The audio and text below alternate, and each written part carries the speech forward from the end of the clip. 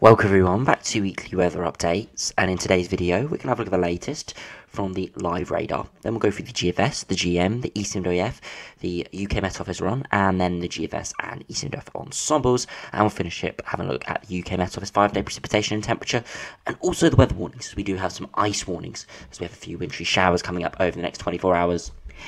It is looking pretty chilly over the next day or so, but it's very temporary polar maritime air mass. We see a bit of a squall line moving through tonight, and we do have wintry showers behind it. Beyond that, though, it does look like it's going to be returning westerly, but we are now seeing a signal. We could be seeing a colder spell towards the middle of February, maybe only lasting a few days, but it will be quite different to what we've had recently with a lot of mild westerly winds. So it could be quite chilly. We'll return to wintry showers for a few days and hard overnight frost. So we'll have a look at that in detail in this video. Just do remember, if you enjoyed my videos, make sure you like and subscribe. And remember to follow me on Twitter as well, the link's in the description. Now if we do have a look at the live radar, you can see we do have a squall line moving through. You can see heavy rain currently moving through sort of areas of like Glasgow, parts of Ireland, Northern Ireland as well. Bit of a gap there, but we still have significant rain, and it's turning to snow over the higher ground of Scotland. You can see wintry showers packing in behind it, and that's something we're going to be seeing quite a lot over the next 24 hours, with a lot of wintry showers, and they could even come quite far inland, even in central southern England, into the Midlands and East Anglia, and they could fall as snow. Not expecting any significant accumulation at all, apart from maybe some areas over the Scottish Highlands, and maybe a few isolated areas in the northwest. We could be seeing some falling snow, which I know some people haven't really seen at all so far this winter. So maybe a bit of a lamppost watching, but we'll have to check on the radar, really. You need to check on the radar over the next 24 hours to see when those wintry showers may spread further inland. But it won't be at least until around lunchtime tomorrow for many areas across England and Wales. Now, if we do have a look at the latest from the GFS, we'll have a look at what's happening over the next couple of weeks and where we could potentially see some colder weather coming in around 7 to 10 days' time. Now, you can see generally westerly winds. We see those colder polar maritime air masses move through, but you can see we return back to more westerly flow. And then as we toward day 7, you see a bit of application of the jet stream, high pressure trying to bridge up towards Greenland and Iceland, and we see a bit of a north to northwesterly wind. Again, different runs make different, sort of have different outcomes. So you can see quite a cold air mass spread southwards. We're all in much colder air.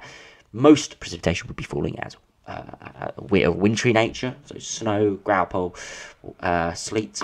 And you can see some very cold air spreading southwards. But we are under quite a lot of high pressure, so most likely the biggest hazards will be hard overnight frost and cold days and nights. And you can see that cold air mass hangs around for a good couple days before eventually it does get pushed away once again by the Atlantic. But yeah, look, it could be a couple colder days there, and then we see generally westerly winds push back in right towards the end of the run. Things staying quite unsettled and westerly, really. So it could be a bit of a colder outbreak there around day 7 to day 10. All the models are showing some variation of it, some going colder and more prolonged, others are staying going chillier, but still going chilly, but sort of holding it off and sort of reducing its severity. So if we do compare it to the GM run, see what's happening there, you can see once again westerly winds over the next couple of days with polar maritime air masses for a time, and then we see that ridge out in the North Atlantic, and you see only a brief bit of northerly wind as low pressure does flatten it, and we go westerly towards the end of the run. But if I do run it back very briefly, you'll be able to see we are in a colder air mass once again. So yeah, it looks pretty cold, and yeah, pretty chilly indeed, even there only for a day or two. Now if we do have a look at the UK Met Office run, have a look what's going on with that over the next 7 days.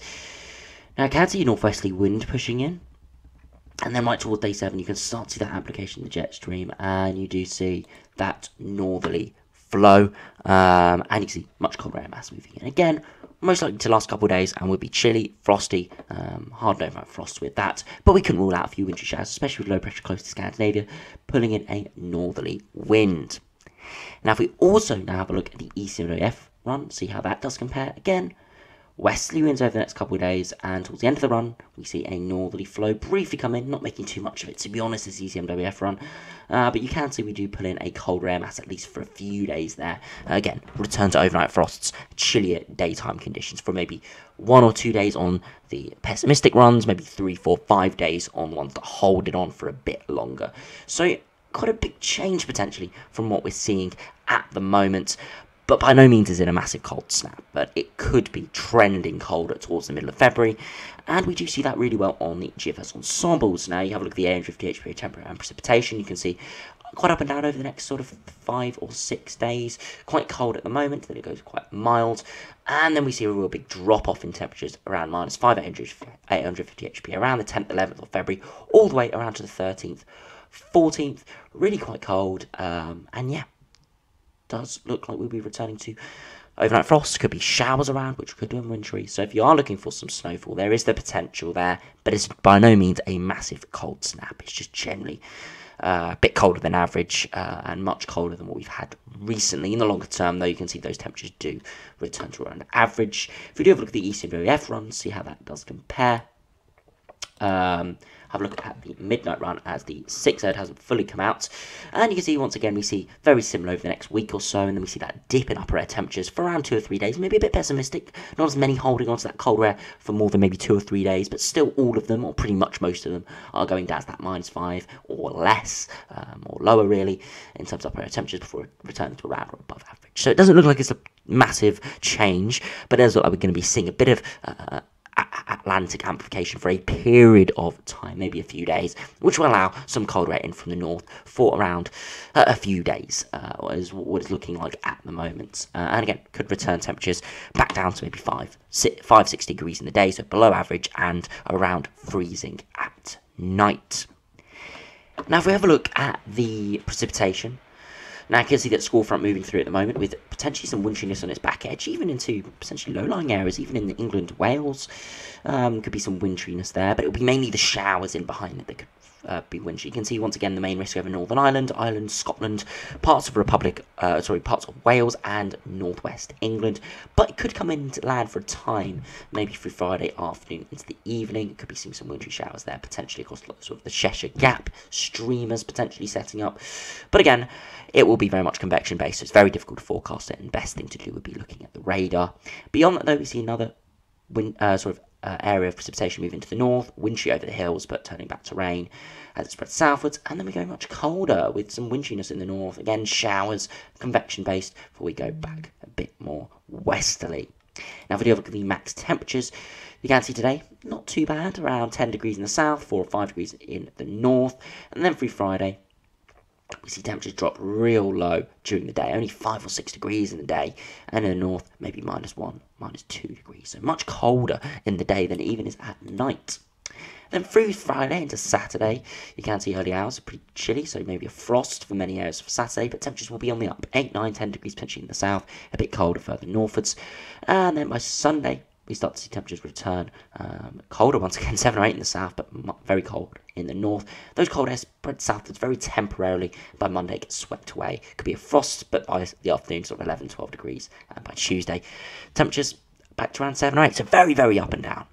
It's going to be very, very up and down, I must say. Like, some days will be very cold, chilly northwesterly winds, like, for example, tomorrow. And other days, it'll be much milder, and it will be very regional as well. It does look like the north will see some quite cold conditions, but that's not too unusual, of course. There could be some frosts, isolated frost in the south, but as I said, towards the middle of the month, in the next sort of 10 days, there's potential to see a more sustained colder spell, maybe 2, 3, 4 days, where we could see some harder overnight frosts and some wintry showers, maybe not exclusively over the north and over northern hills, but we could see them more widespread. But again, all depends on the orientation and exactly how long we get that colder air in for. Now, finally, we'll have to have a look at the UK Met Office weather warnings, so we do have ice warnings in force. Now, this is for wintry showers. We're going to be seeing from tomorrow at 3 AM until 10 AM. Turning cold on Friday morning with wintry showers, or with showers pushing across the country from the west. Icy stretches are likely. Showers may fall as sleet and snow, perhaps giving some small accumulations above 200 metres. So again, risk, again, mainly over the hills. but it could be pretty chilly and icy out there, so make sure you do stay safe if you're going out in these affected areas, which is all Northern Ireland and much of Western Scotland, especially the high ground, but including Glasgow, Stirling. So make sure you do watch out tomorrow, as it may not look icy, but it could be very slippery and icy out there. But yeah, at the moment, no massive change, but there is a signal for a bit more high pressure to return towards the middle of the month, maybe giving us a bit of a colder, settled spell, and it could deliver some more overnight frosts, hard overnight frosts, some much colder temperatures, and maybe some more snowfall. Not expecting anything massive, but it better than what we have now if you're looking for some wintry weather. But anyway, thanks for watching, hope you enjoyed, subscribe if you're new, and I'll see you again for another video soon.